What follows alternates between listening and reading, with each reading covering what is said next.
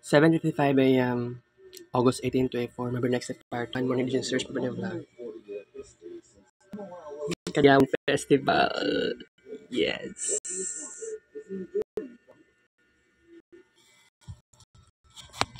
Nagiging para sa karamihan ng hari si Pastor Apollo Kibore upang makamit ang istantyanan.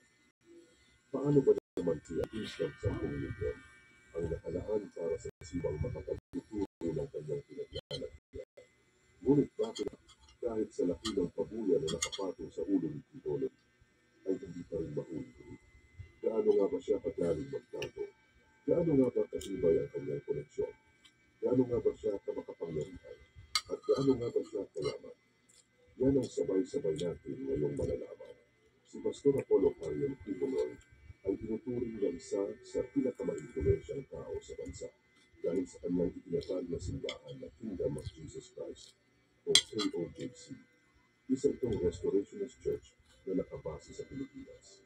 Itinatag niya ito noong taong 1985 at pinakilala ang kanyang sarili bilang appointed Son of God at owner of the universe. Dahil na rin sa kanyang kakayahang mamuno, ay marami siyang naingganyang mga mananampalataya. Maliban sa simbahang na itayo, ay nagmamayari rin itong si Kibore ng isang broadcasting network na pinangalanang Sunshine Media Network International o SMNI na naging daan rin niya upang mas palawakin ang kanyang impluwensya, hindi lamang sa relihiyon, kundi maging rin tungkol sa politika at iba pang issue sa lipunan. Masumubong rin ang kanyang pangalan dahil sa kanyang naging malapit na relasyon sa dating Pangulo ng Bansa na si Rodrigo Duterte. Samantala, kung babalikan ang pinagmulan ng isang Apollo Kibore, ay isinalang pala ito noong April 25, 1950 sa Davao City ng kanyang mga kapampangan ng mga magulang na sina Jose Kibore Iturla at Maria Carrillo Iwalpito. Siya ang pinakapunso sa kanilang siyam na magkakapatid. Ang kanyang mga magulang ay kapwa katutubo sa Lubao bago ito lumikas matapos ang Second World War upang humanap ng mas magandang oportunidad at hanap buhay. 7 kutsara kanon, 7 kutsara. Itlog na naay kamatis o sibuyas. Sagbot, kung kayo pwede sa right. Kasama ang apat nitong mga anak. Ang kanyang pamilya ay nakilala noon sa kanilang lugar bilang mga pastor leaders sa United Pentecostal Church of the Philippines. Nang maging 14 na taong gulang si Apollo Kibore, ay nagsimula na umano siyang magkaroon ng spiritual visions. Ayon umano sa kanya, nagkaroon siya ng pangitahin na nakita umano niya ang Panginoon at ang mundo ang sinulog. Ayon sa kanya, ay ang araw ay sasakupin ng dilim at ang buwan ay magiging kulay dugo bago bumalik ang Diyos. If you shall seek me, you shall find in my way. Ayon sa kanya, sinabi nito umano ang second coming of Jesus. Bagamat mayroong mga naging pahayag si Kibore, ay hindi nakita noon ang sarili na maging isang preacher dahil pangarap na noon na maging isang nauting engineer at piloto. Ngunit dahil sa natanggap na libreng edukasyon sa Bible College, kasama ang libreng na pagkain, nagpatuloy siya sa kanyang pag-aaral ng theology sa United Pentecostal Bible Institution at nagtapos noong ministry. Nagpatuloy siya nilang isang preacher sa UPCP na makatapos sa kanyang pag-aaral. Noong 1973, ay napili siya ng UPCP na irepresenta ang kanilang simbahan sa International Youth Corps World Conference sa Seoul, South Korea. Samantala, dahil sa naging hindi pagkakaintindihan sa kasamahang preacher, ay naitiwalag si Kibore sa UPCP. Muli siyang nagbalik taong 1980 at muling sinubukang ibalik ang kanyang reputasyon bilang pastor. Ngunit siya inimbestigahan dahil sa mga pagtuturo ng mga hindi na ayong kaugalian at galit sa kanyang mga kapwa-pastor. Noong September 1, 1985, bago pa man ang itinakdang meeting ng UPCP's District Board, ay nilisan ni Kibore ang kanyang simbahan sa Agdao Church kasama ang ibigan ng mga tagasunod at nagtayo ng bagong denominasyon at ito ang Kingdom of Jesus Christ, the name above every name. Itinalaga niya ang sarili bilang leader at executive pastor. Nagsimula siyang mangarap sa slum area ng Agdao na mayroong lamang 15 miyembro at nakatanggap ng mga pagtuliksa Pinabuang man na siya, sa oy. kanyang pagpapakilala bilang appointed son of God. Ngunit sa kabila ito ay patuloy na nagkaramdaman ng mga talusunod ng pastor at naniniwala sa kanyang mga turo. Ayon sa kanila sa kasalukuyan, ay mayroon ng 4 milyong tagasunod si Pinoy dito sa bansa at 2 milyon naman ang nagmumula sa ibang bansa. Dahil nga sa impluensyang mas kapalawak ng pastor, ay nagkaroon na siya ng mga divinity claims tulad na lamang ng pagpapalito umano niya sa 2019 Cotabato earthquake. Ayon din sa kanya noong kasagsagan ng pandemya na ang Omicron variant ay dahil umano sa kanyang prosecution sa US at mga negatibong komento sa kanya ng publiko at makikigil ng umano ito kung siya ay malalayain na mula sa mga reklamong itinataw sa kanya. Samantala, ginamit rin umano ng pastor ang kanyang liderato sa kanyang simbahan upang diktahan at tirahan ng kanyang mga miyembro. Sa pilitan umano silang pinokolekta na pera at kung sakaling wala silang maibigay o hindi naabot ang kota at napipilitan ang mga miyembro na magbenta ng mga ari-arian o di naman kaya ay umutang, mabigay lamang ang kanilang pinumpaang halaga sa kanilang simbahan. Kaya naman marami umanong miyembro ang nalubog sa utang at nagtiyak. Samantalang ang kanilang kinikilalang pinuno ay patuloy na napagyaman. Kaya naman, isa ito si Pastor Apollo Kibuloy sa mga pinakamayamang pastor ng bansa na mayroong mahigit kumulang 100 million na net worth. Makikita ang kanyang karangyaan sa kanyang mga ari-arian, tulad na lamang ng isang prestigyosong paaralan na kanyang pag-aari na Jose Maria College. Pag-aari din niya ang Suarez Media Corporation na siyang may-ari ng SMNI franchise. Mahigit umano itong mga magagandong mansyon sa Canada na umahabot sa 338 million pesos ang halaga. Pag-aari niya ang rin ang The Garden of Eden Restored na matatagpuan sa Kamayong Davao City, kung saan makikita dito ang magagarang mansyon at malawak na hardin na dati ay binuksan para sa sino mang nais mamasyal sa lugar. Ngunit ngayon ay nakasarado na ito sa publiko. Magpas hanggang ngayon ay patuloy pa rin iniimbestigahan kung gaano nga ba talaga kalaki ang kabuuang yaman ng pastor. Samantala, sa ngayon nga ay patuloy pa rin inaharap ng pastor ang ilang mga reklamo. Napapabilang siya sa Federal Bureau of Investigation's wanted list dahil sa ilang mga criminal cases dito, human sex, human trafficking, marriage fraud, coercion, money laundering, cash smuggling, at iba pang mga reklamo. Matapos naman tanggihan ang mga pag-uutap ng pamahalaan ng Pilipinas sa kanyang mga kaso, inilabas ang isang arrest warrant ng Senate of the Philippines noong March 19, 2024 kasabay ang 10 milyong pabuya sa sino mang makapagtuturo ng kinaroroonan ng pastor. Maliban dito ay marami na rin mga kontrobersya na pinasangkutan ng pastor kabilang na ang pagturo sa kanya ng grupong New People's Army na nasa likod umano ng nangyaring massacre sa Plata Bago, Bolivar na si David Domingo Yaron at pamilya niya noong April 22, 2008 na tumanggi umano ipagbili ang kanilang 2 hektaryang lupa sa halagang 50 million pesos. Ang lupain ito ay nasa 700 hectares ancestral domain na inaangkin ng Bagogo people sa Tubok, Davao City na ginawang Prayer Mountain ni Kibuloy sa Kamayong, Davao City. Naging sunod-sunod rin ang mga pagpapatunay ng kanyang mga dating miyembro tungkol sa sapilitang fundraising activities. Ang iilan rin daw umano sa mga ito na hindi nakakasunod sa pagbibigay ng hinihinging halaga ay napaparusan at nakakaranas ng physical abuse mula sa pastor at mula sa mga church administrators. Lumabas rin ang usapin tungkol sa kanyang mga night duty and pastorals. Ayon sa mga reklamo ay pinipilit umano ang mga kababaihan sa night duties, kung saan sila ay nakakaranas ng sexual abuse mula kay Kibuloy. Ginagamit din umano ng pastor ang mga church donations upang tustusan ang kanyang magarbong pamumuhay. Samantala, noong June 21, 2023 naman ang mga video sharing platform YouTube ay kinominate ang channel ni Kibuloy dahil sa mga paglabag nito sa community guidelines.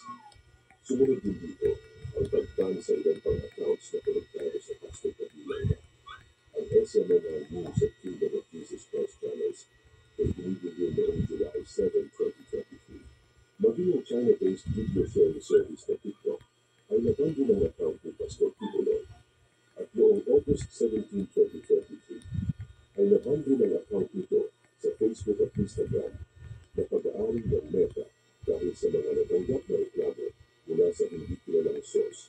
Sa ngayon ay patuloy pa rin na pinaghahanap si Pastor Apollo Tibuloy. Munti sa kabila ng daming mga tumutugis sa kanyang ay tila patuloy pa rin niyang napapatunayan ang kanyang kakayahan na kalabanin ng batas. Marahil nga kaya ito sa kanyang angking kayamanan o may iilan talagang mga malalakas na personalidad ang patuloy din na pumuprotekta sa kanya. Hanggang kailan kaya niya kayang pagtaguan ng bansa?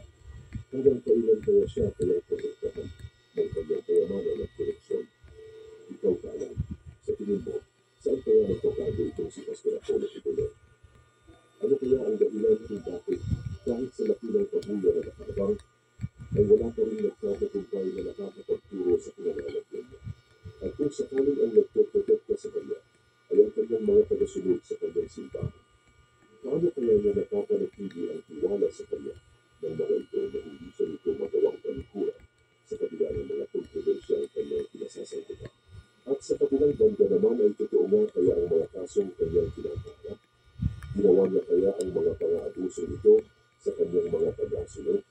Ikaw nang bahalang umusga kaalam. I-komento lamang sa iba ang inyong opinyon sa usapin natin ngayon. Muli po ay maraming salamat sa inyong panonood.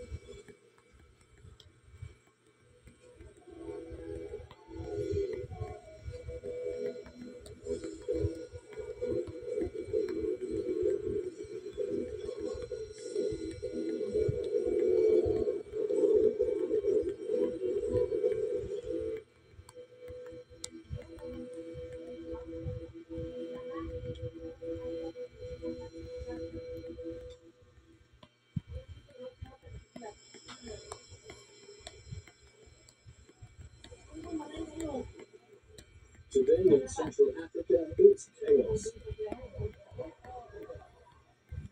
Minibuses are on strike, leaving only pushcars.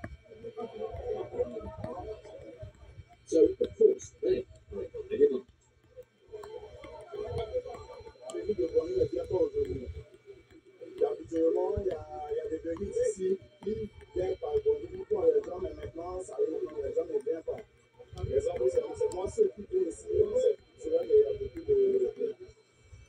Nearly 30 travellers are crammed into just 3 square metres.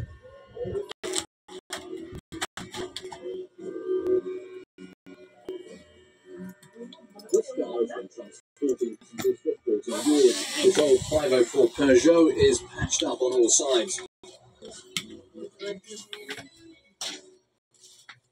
Dangerous, but regardless, she is indispensable.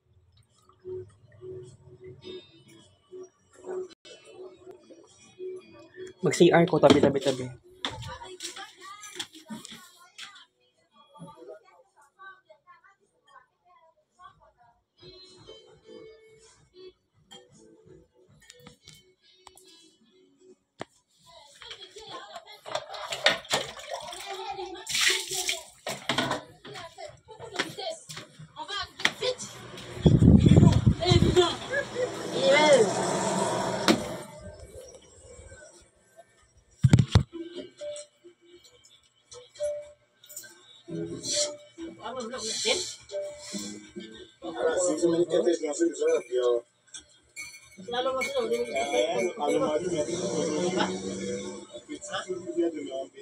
Lalo mga tungkla. Lalo ito. Kaya mga bago ko ng itas lang. Ang malo. Public transport is a nightmare in central Since 2013, the various civil wars have Mana kayo, the country with an 100 na. already precarious political situation. Kadayawan. Buang. 5,000 buses that used to provide transport Ulit, yung balik na. Kubalik na ko. there's nothing left. Ah. Many vehicles have been stolen.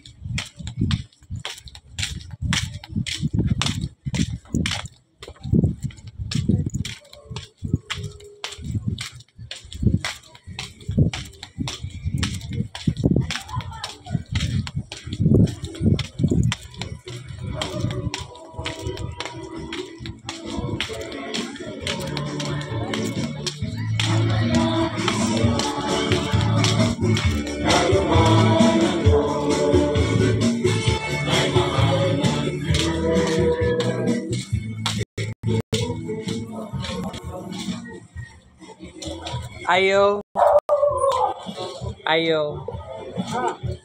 Coke. Lamay? Oo.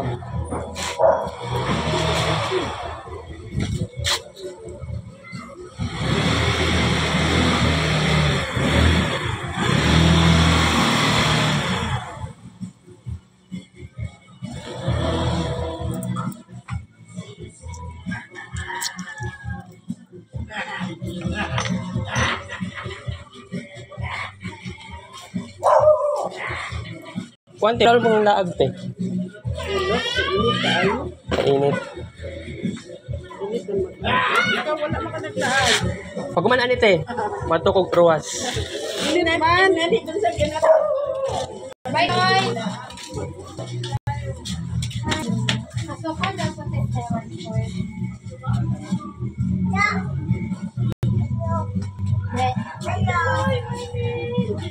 Morning, go. Morning.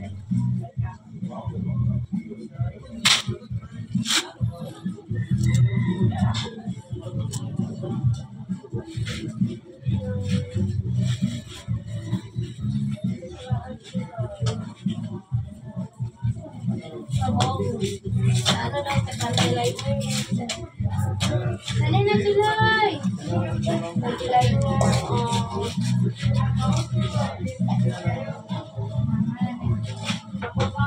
Mas maglang. 3.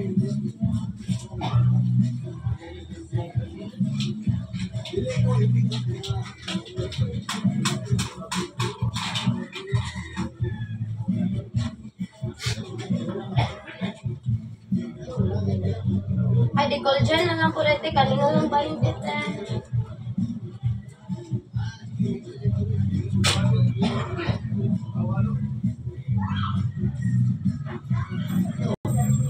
Di ko dyan. Ay, di ko lang.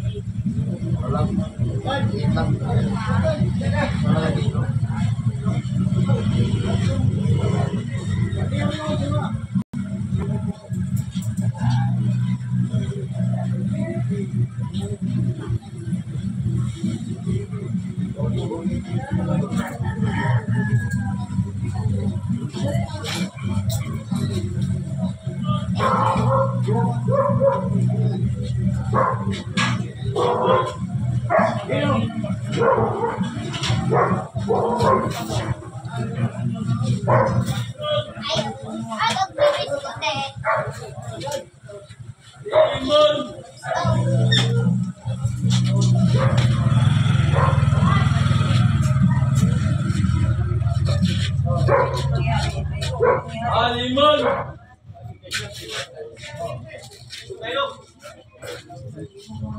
Limon!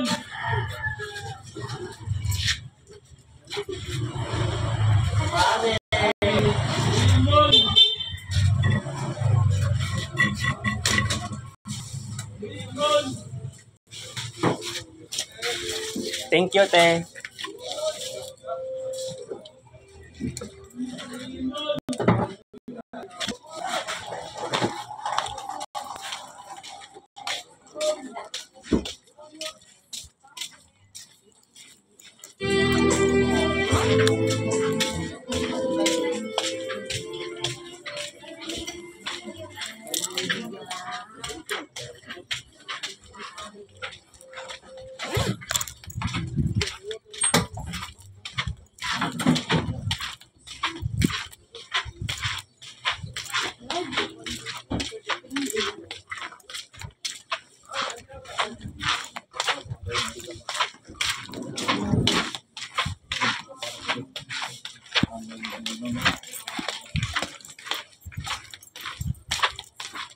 Lawan na lang ay ato sa ulan. Tanan.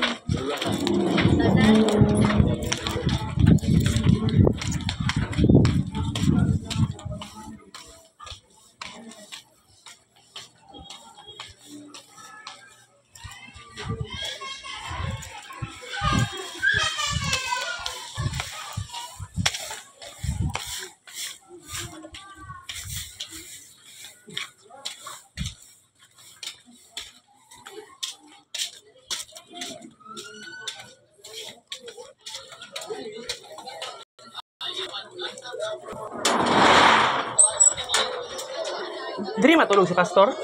Dili. Lumot lang naman. Kay basig iyang basig di siya matulog ba niya? Di ko ka sulod. Basig rakan niya ning portahan. Ay wala ka sa karon manugal? Ikaw di ka magal ma.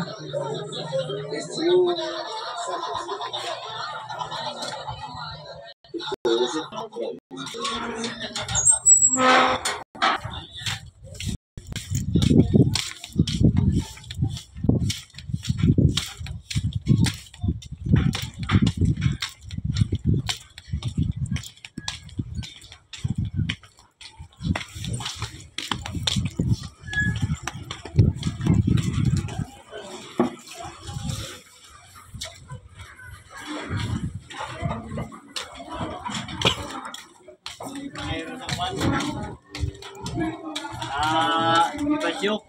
Sige, ito na ang gawa ko. Actually wala man yata ko wala. Celebrate ba ko to last year? Wala man yata ko ka-celebrate. Karon mobawi ko karon floating.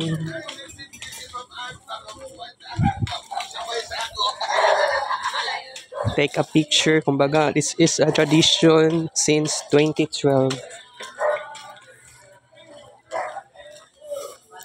So, ako na ning pangitaan ng paraan.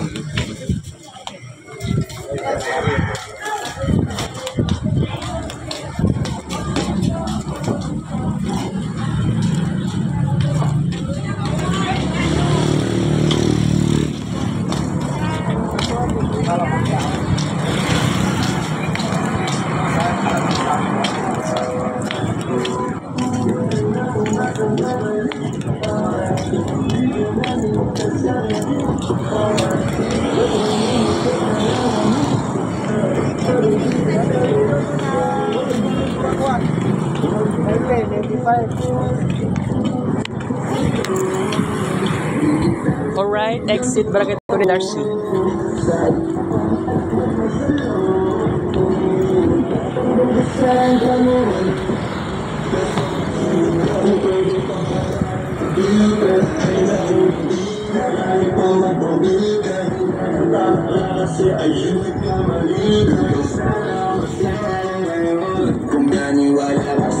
Alright.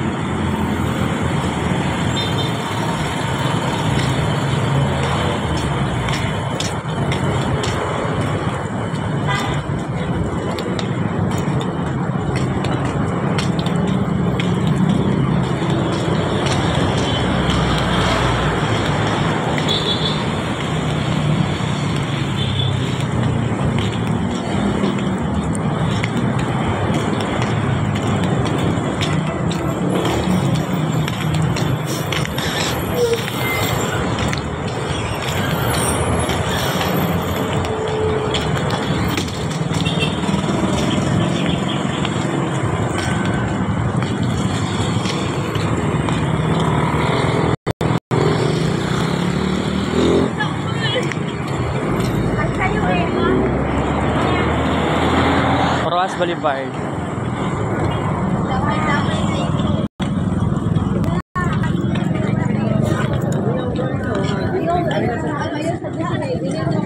Ito sa magsaysay pa.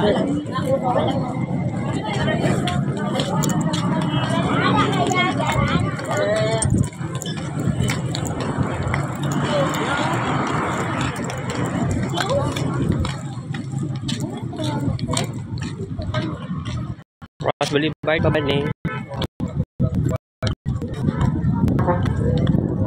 Ang pinaka-focus ito karong adlaw gaya ang floating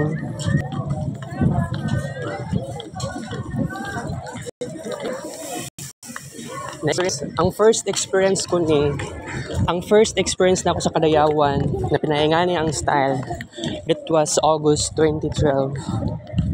So, dahil agad kayo. Pakiramdam na ko karon. Mag-picture, paka-screen record. Sa una, wala yung screen record.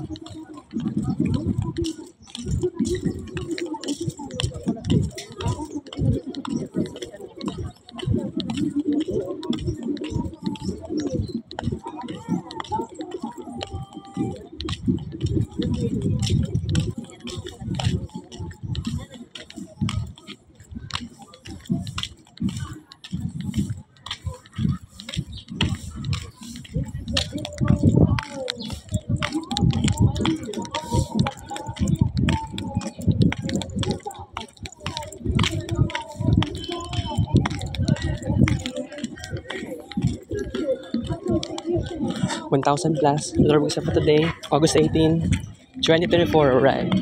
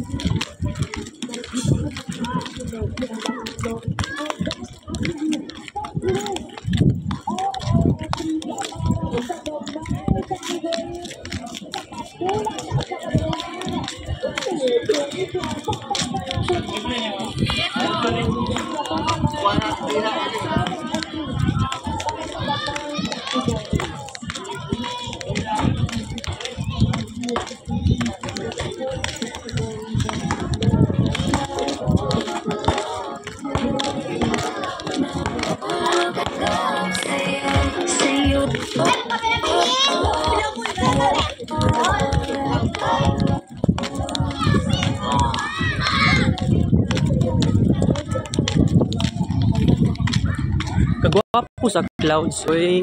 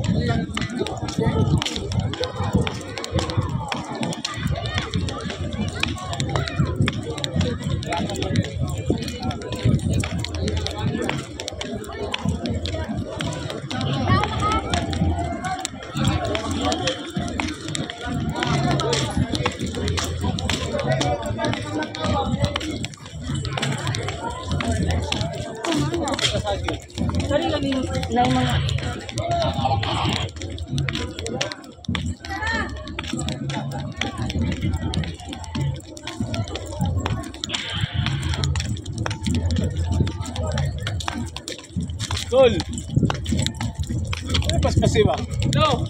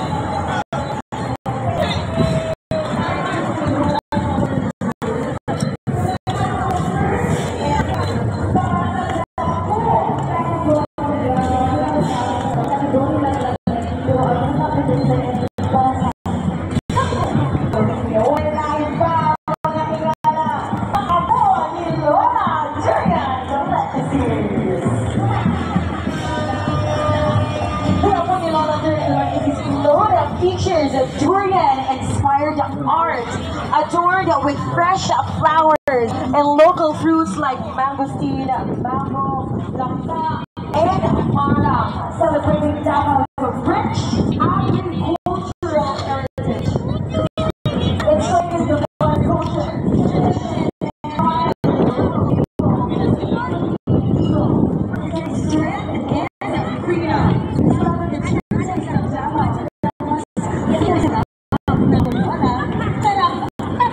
Davao.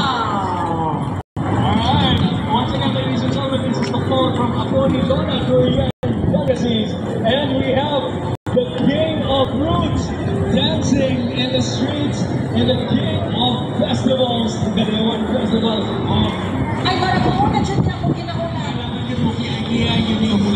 Magmadulong na ba na ako sa ang basket na na mga prutas ng durian? Ay, kasi kumain na sa Beijing niya, no? Wala na lang ako sa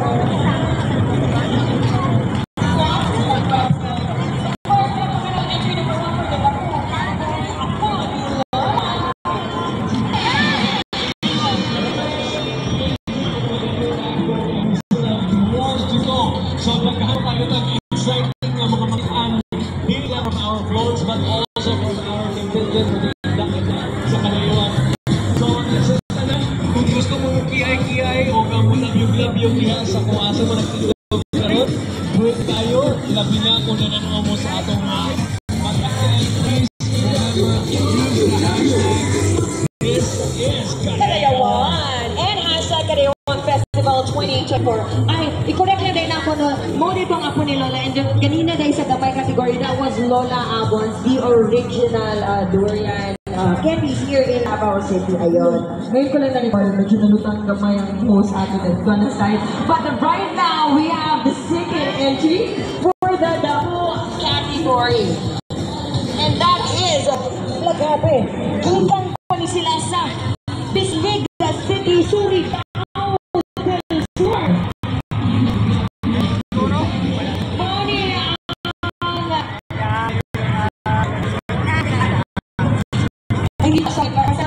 This is actually the second floor for the Davao category. It is from IBEX Global Solutions Philippines Incorporated.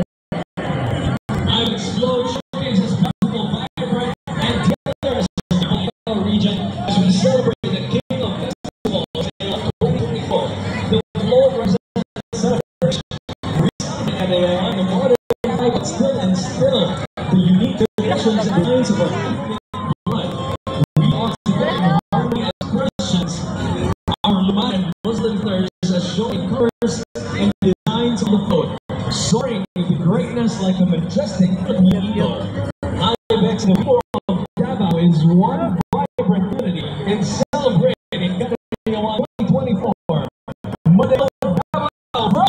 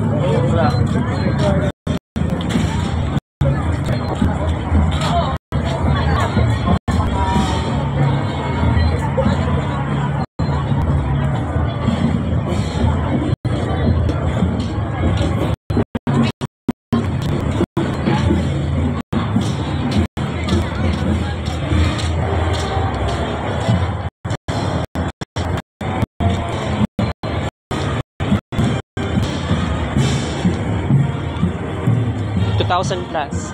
Ito our pag-isa po today, August 18, 2024. Alright.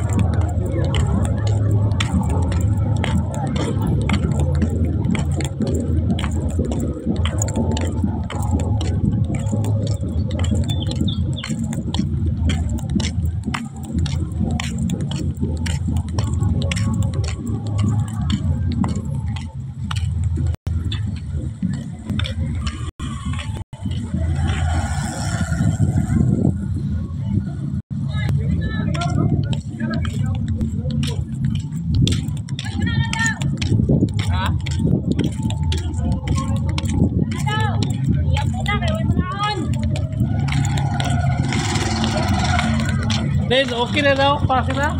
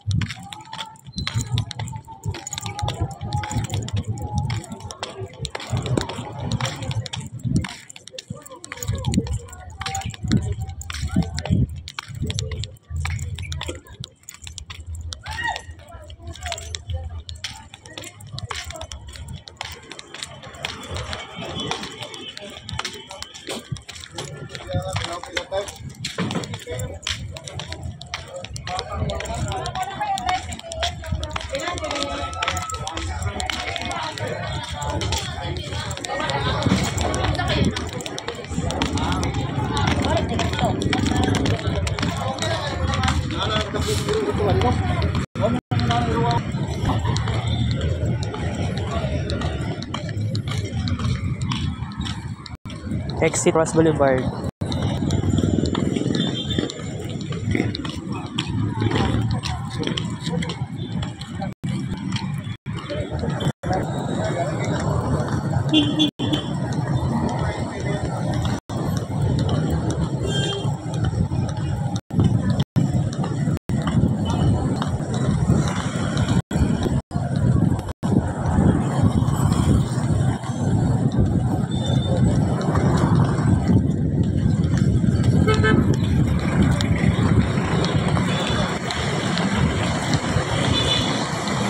All right.